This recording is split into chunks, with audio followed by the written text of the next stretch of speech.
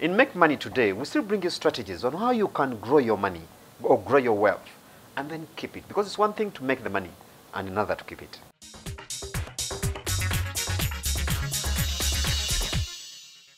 I think for a person dealing in tangibles, you must understand that your buyer is interested in the service. Okay? You are not the manufacturer of cement. It is Toro Cement. So for me, the buyer, I can get Toro Cement from anywhere. What distinguishes you, this shop from that shop from the other shop, is the service.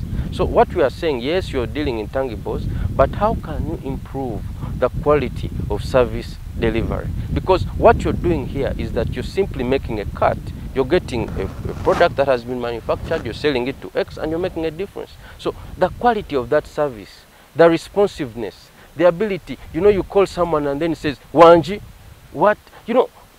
Have certain levels of etiquette, customer care, the ability to respond to the needs of the clients. So for this individual dealing in tangibles, the trick is in being able to deliver better service.